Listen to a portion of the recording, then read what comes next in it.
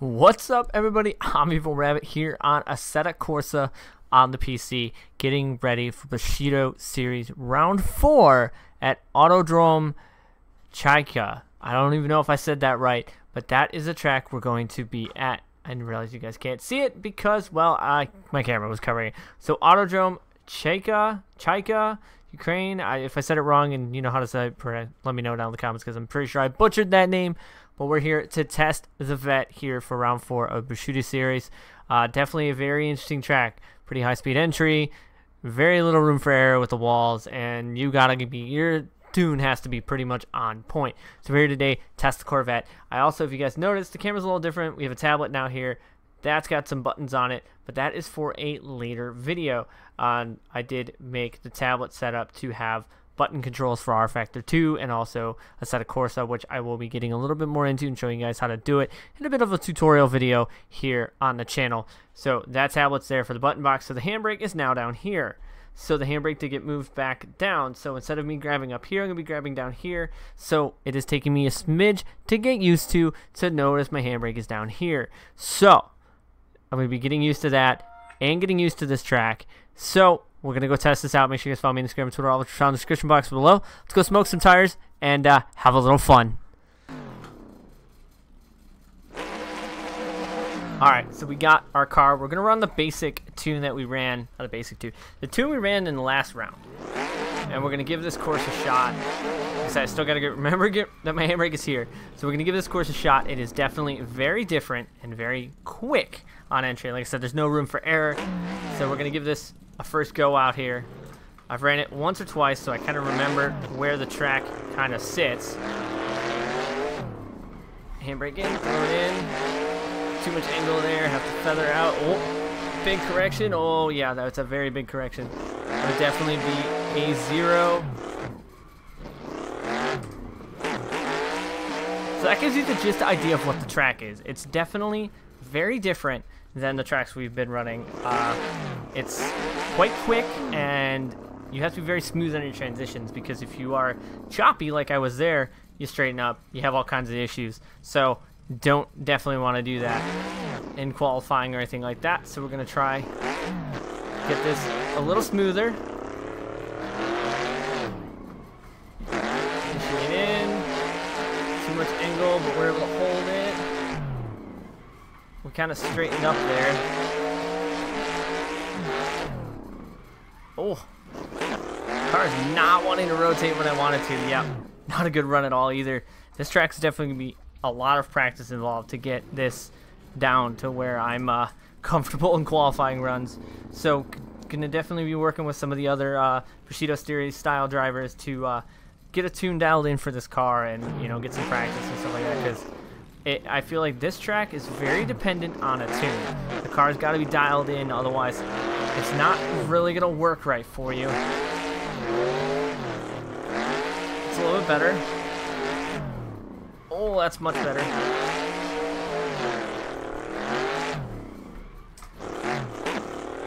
Okay, so that was a much better run.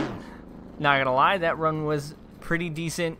The replay angles on this track kind of suck, but unfortunately, we can't go back and look from ahead unless I used free cam. But unfortunately, I can't get my free cam to work right for some reason. Never wants to seem to work for me. I just don't think I have the settings or anything right. So that run was actually halfway decent. So the tune is definitely not perfect. I definitely need to change the tune up and do some work on this tune, because it is nowhere near qualifying or competitive ready at all. So we may go hop into the Bushido Series server and see if anybody's out there trying to do some tandems. But this car on this track is going to need a little bit of work. Try to enter without tapping the brake. There we go. Kind of missed that zone, but I don't know, rotate. We would have saved that, but that was a much unwanted angle stall. We're gonna reset our tires here. A very unwanted angle stall, and I gotta break the habit of tapping the brakes when I initiate with the handbrake, because this track I don't need to hit the brakes, and I feel like that will definitely be a problem in my initiation points. Rockingham entering in with the brakes and handbrake at the same time. A little left foot brake was not a problem. Well, technically right foot brake was not that much of a problem because you needed to slow down. You couldn't really use angle to slow down or you'd be off gear or off position. So this track is more so just chuck it in. Don't touch the brakes. Get back on power. Oh, don't do that.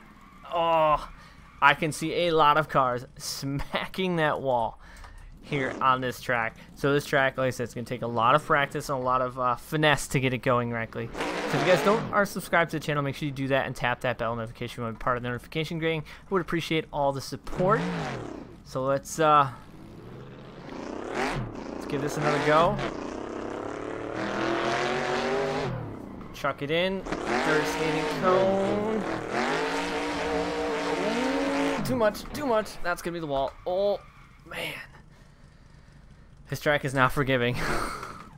And I have a lot of work to do for this round if I want anywhere near to be competitive enough to qualify. I mean, last round I did qualify, you know, in the 40s.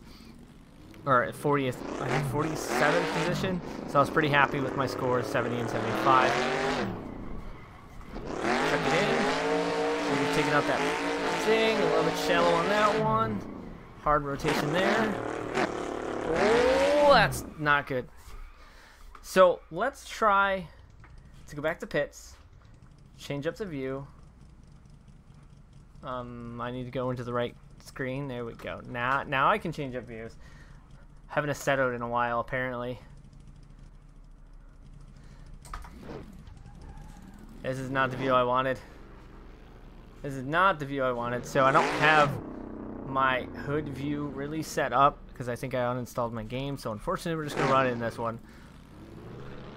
I don't have head motion turned on or the Oculus on, so I'm not going to go first person that well. It's much better.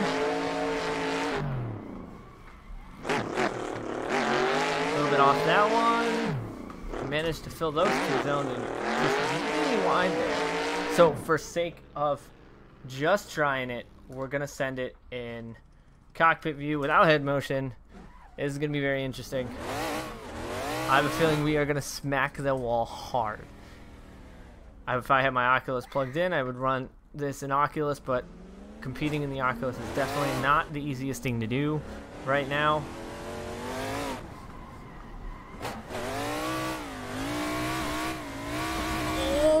Too much.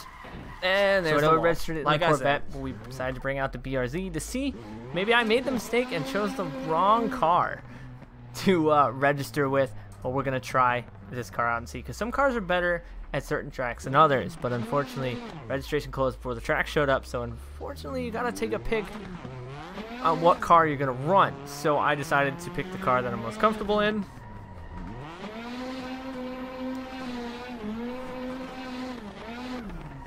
This car doesn't handle too bad.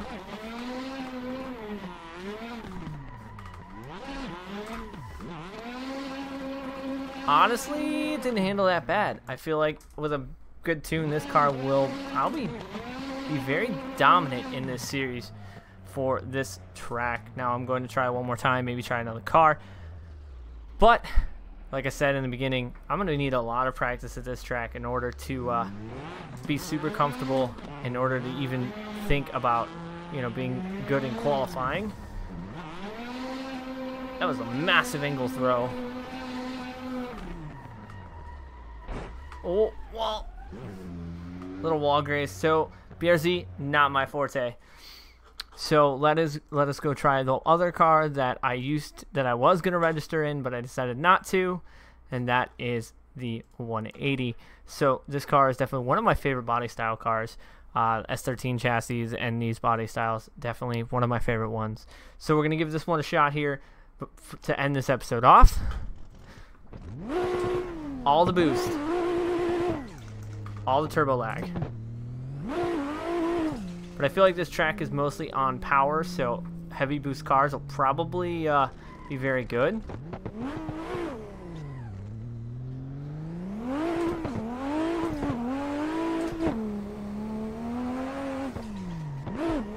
Because most of the track is mostly on throttle. it, downshift into third.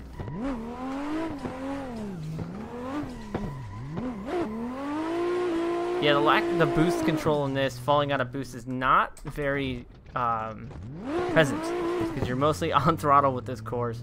There's a quick changeover where I probably should go into third with this car, so we're going to give it one more shot here before we end this episode off.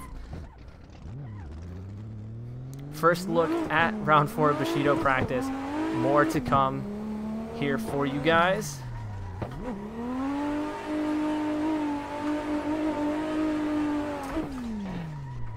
Oh no. Yeah, we lost it. Definitely not comfortable in these cars. So, as always, I thank you guys for watching. Hope you guys enjoyed this episode. First look, and you can see the progression of my driving in the next episode while I practice for Bushido Series Round 4 here on Assetto Corsa. As always, I thank you guys for watching. I'm EvlRabbit. I'll see you guys on the track.